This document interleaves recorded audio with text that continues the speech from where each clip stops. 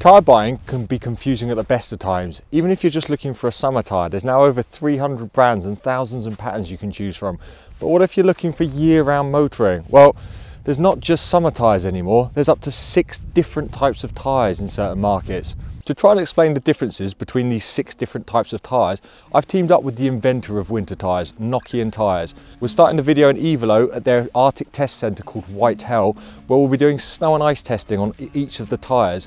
And then we're going to move to Nokia, home of Nordic tyres, where we'll do dry and wet testing. Luckily for this test, Nokia make a tyre in each of the 6 categories. The summer tyre in this test is the Nokian Hacker Blue 2, the American All-Season is the Line AS, the European All-Season is the Weatherproof, the winter is the Snowproof, the Extreme or Nordic winter tyre is the Hacker Palita R3, and the studded tyre is the Nokian Hacker Palita 9. The first test will be the all-important snow handling. So first tyre round snow handling of the day is the summer tyre. Now Nokian are one of the only, if not the only, tyre manufacturer that make a European compound summer and a Nordic compound summer, and this is actually their Nordic compound summer, so in theory it's better than any other summer tyre on the market. And as you might be able to tell, I am reversing off the circuit because there's a slight incline, and on the second time round I couldn't get up it. I had very little ability to move the car quickly or accurately. I felt like a passenger at times and I might have bumped a few snowbanks. So first tyre out was the 3-minute 22.6 lap on the summer tyre. Despite looking fairly similar to the summer tyre, the American All-Season tyre does offer a little bit more grip. I wouldn't call it a tyre you'd want to use in heavy snowstorms or if you're in an area that got a lot of snow, because traction's still limited and braking's still limited, but it got round in a 2:10.1, so over a minute quicker than the summer tyre and less scary moments. The European All-Season tyre or the American All-Weather tyre, same thing, is represented here by the Nokian Weatherproof. Now this is a tyre that's known for being a very good snow tyre for an all-season tyre, and it's the first tyre today I can actually drive the car. I don't feel like I'm just waiting to crash or I'm a passenger, and that again shows in the lap time. Where the American All-Season tyre was a 2 minutes 10, the European All-Season tyre is a 1:36.8, so a much faster lap, and it's just a usable, controllable car and quite a lot of fun, so things are only going to get better from here. The traditional winter tyre, here the Nokian Snowproof, is pretty much like the all-season tyre, but just a little bit more in every area. So you've got a little bit more traction, a little bit more cornering, a little bit more braking. Again, that translates into a slightly quicker lap time of a 1:34.4. So a couple of seconds quicker and a little bit more controllable. The extreme winter tyre, sometimes called a Nordic tyre or a studless friction tyre, was faster again. The car, like moving from the all-season to the winter tyre, the car was just a little bit better at everything, and that translated into a few seconds in lap time with a 1:32.2. So as you would expect, each time we've stepped up the winter tyre chain, things have got a little bit better and a little bit more fun. Last up is the studded tyre. Now this tyre, studs are designed for ice, and while it seemed to have as good at traction and braking as the Nordic winter tyre, it didn't want to turn quite as well, especially when on the brake, so the lap time was a smidging slower at a 1:32.9. But that gives us a good overview of how these tyres do from handling. Let's go look at the key safety quality, and that's snow braking and ice braking. Unsurprisingly, as the tyres got more winter bias, their snow braking performance improved, with the studded tyre stopping the car in the shortest distance. Sadly, due to a lack of snow grip, we couldn't get the summer tyre to the ice braking track. Once again, the studded tyre stopped the Volkswagen Golf in the shortest distance, with the studs providing a bigger advantage on ice than they did on snow. So, how to quickly conclude the snow portion testing of the day? Well, there's no huge surprises. As each tyre got more winter optimised, its performance improved as you would expect. I think the biggest surprise for me was just how good the American All-Season tyre was compared to the summer tyre, because they looked visually very similar. So it just goes to show what compound optimisation can do. That said, it was still a fair chunk behind the European All-Season in the snow. Let's move on to dry and wet testing and find where the balance and performance between the 6 sets of tyres lays there.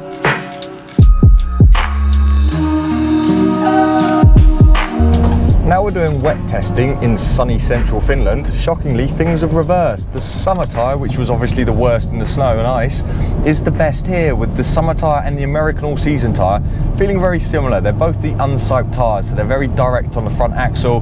They give you a nice positive turn-in and a little bit of understeer, which is kind of what you want on a car like this. Where they differ is the American all-season just has less grip everywhere, and that's shown in the wet braking as well, but they both have a similar feel and a similar balance. Moving on to the siped tyres, the Nokian weatherproof, the all-season, and the winter, the Nokian snowproof, they both feel a little bit more wooden, a little bit more vague on the front axle, but that's because they're siped tyres. That's how they get their advantage in the snow and ice. But both are very, very similar in lap time and braking. And then moving on to the Nordic compounds, so the extreme siped soft compound tyres where they're designed for heavy snow and ice. These are both even vaguer and they've both got a lot more push understeer, but they're doing respectable times considering what the intention of the tyre is. All tyres show a similar trend in dry handling, with the summers being the fastest, and then it just steps down from tyre to tier, with the studs and the Nordics being the slowest. And I think the main difference between those two, surprisingly, is more the sound than anything else. Studs obviously very tappety and very teary on the surface, but both tyres doing a good job considering they're not really intended to be thrown around a dry handling lap. Dry and wet braking followed the same trend as dry and wet handling. During dry braking testing, the summer tyre had a big advantage over the rest of the tyres, with the extreme winter and stud winter tyre showing the trade-off you make for extra snow and ice performance.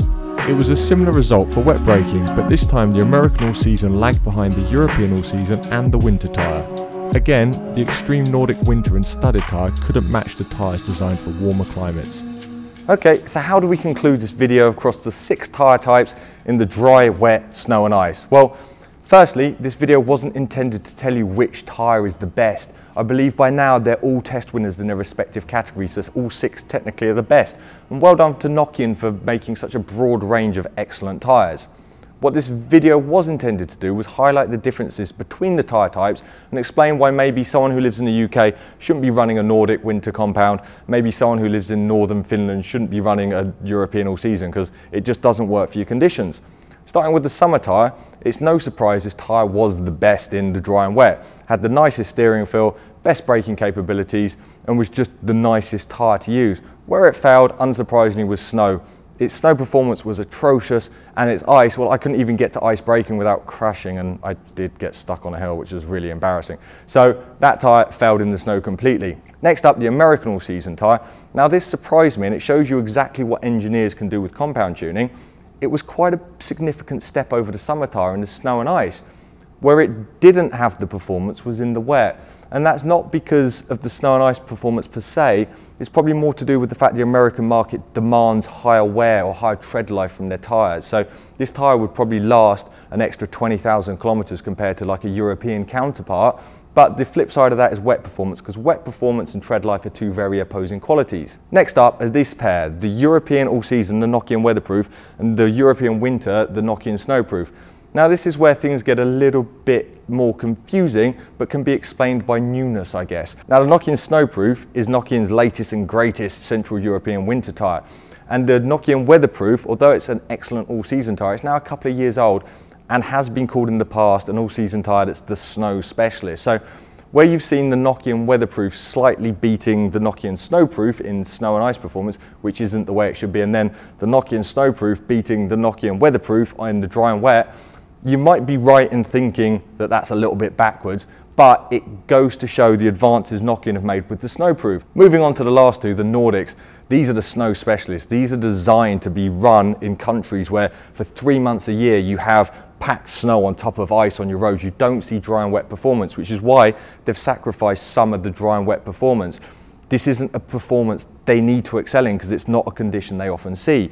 Where they need to excel is snow and ice, and that's where these two they're really strong. And I think the Nokian Hakkapeliitta R3, so the studless Nordic compound, how much better that is on ice compared to the Central European. This is one of the best Central European tyres for snow and ice, and this builds on it exponentially. It just goes to show what clever engineering Nokian can do with compounding. So fair play to Nokian for doing this tyre in particular, but then If you want ultimate ice performance, we've shown studs are the way forward. Nokian have produced an amazing range of tyres. It's great for us consumers because it allows us to narrow down to the specific qualities we want for our motoring in our part of the world from our tyres. It gives us a real good choice. So hopefully this video's highlighted exactly what's available on the market and exactly what you can or should be fitting. If you are still a little bit confused, check out tyrereviews.co.uk because there's lots more information on that, or ask a question below. I'll do my very best to answer everything. Thank you once again to Nokian Tyres for lending me cars, tyres, facilities. Without them it wouldn't have been possible, and it's very brave of them to show the full range of differences between the 6 tyre types because not many manufacturers would do that. So fair play Nokian. Thanks again for watching. If you've enjoyed it, give it a thumbs up, subscribe for plenty more videos like this, and as always, safe motoring.